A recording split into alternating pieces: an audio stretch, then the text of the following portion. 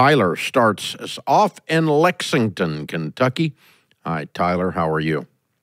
I'm good, Dave. How are you, man? Better than I deserve. What's up? I work for a craft bourbon company. I am the tasting room manager. My department has 5 employees currently, and our 2023 revenue was $378,000. My question for you is, I'm the manager at this company. This is a family-run business that my brother works in, and my mom is the CFO of the company. My tasting room opened to the public in 2022, and in our first year, we had about 1,500 guests, and we're looking at about 13,000 this year. Wow. We're currently building a new $5 million facility, and we will need to go from around 5 staff members to looking at 15 people, and our revenues will need to double from the looks of it to stay profitable. What's your advice to deal with some of the pressures that come along with that? I'm 25 years old, so I'm feeling a little bit of the pressure regarding this. So, well, the way you explained it was very thorough. You sound like someone that's got control of what's going on today.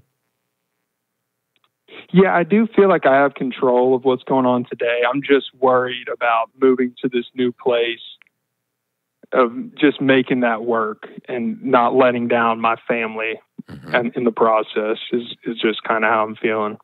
Okay. Well, I mean, there's always the risk that something will go wrong at the new place, but basically what you're describing to me is that you've been successful at this level, growing it percentage-wise astronomically, and now we're going to do it again. You'll be leading more people. That's probably your biggest area of concern.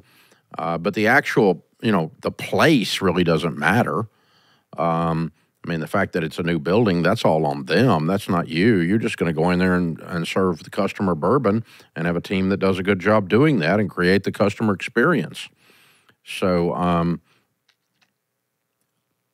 the pressure would be if you were incompetent, if you didn't have the strength to lift the weight that they're giving you to carry.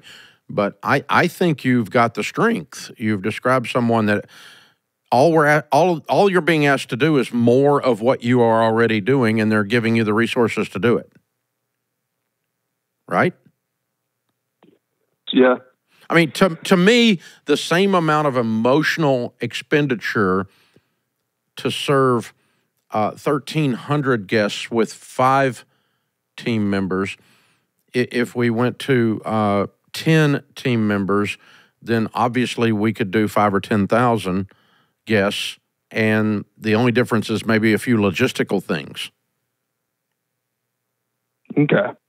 But it's still the same exact exercise. We're just doing more of it. And so I think you've got what it takes. I don't think there's any issue. So as a young leader, what I'm always wanting our leaders to do, and what we always teach in EntreLeadership is leadership is a service position.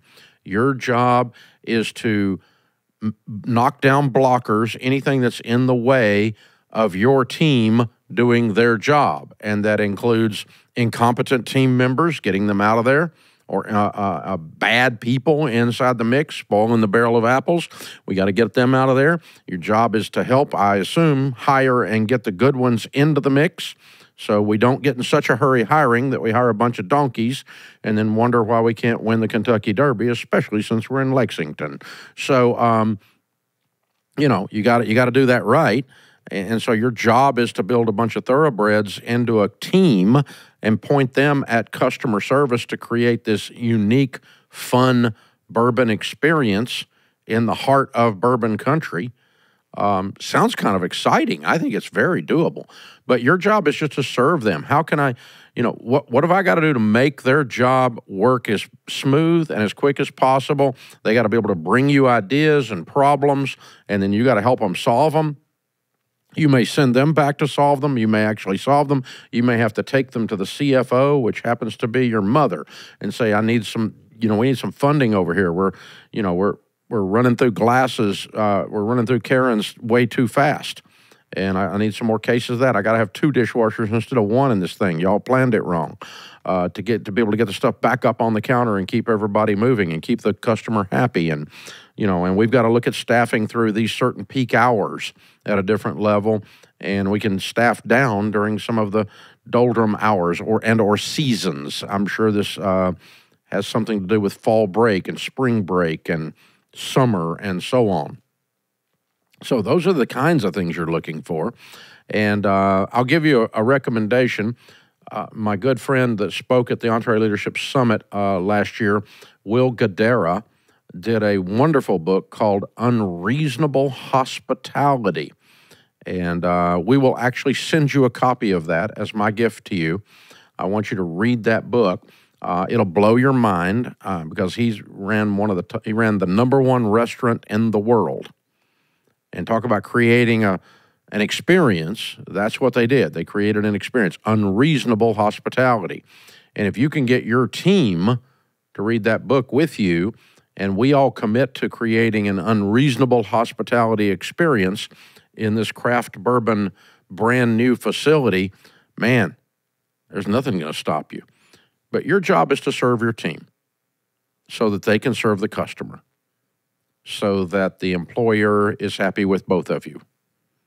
And if you can do that, you've been a great young leader or old leader for that matter. My job as the CEO of Ramsey, one of my biggest things is I got to go around here and say, all right, there's a thing that only I can knock down. No one else can knock that down, and it's holding my team back, so I got to knock it down. I got to take that problem away from my team so they can go and get their job done. And I'm just the man to do it, because I'm a leader and that's my job. So that's what you're looking for, Tyler. And so hang on and we'll get you a copy of that book sent out to you. It's a great book, great read for all of you out there. We might even need to get old Will on here as a guest one of these days. He's just phenomenal. This is the EntreLeadership Podcast.